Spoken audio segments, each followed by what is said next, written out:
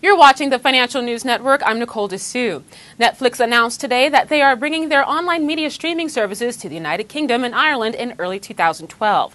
The monthly subscription was not disclosed, but the company said the customers will get unlimited TV shows and movies via internet streaming to televisions and computers for one low monthly rate. Later today, Netflix is scheduled to post its third quarter earnings.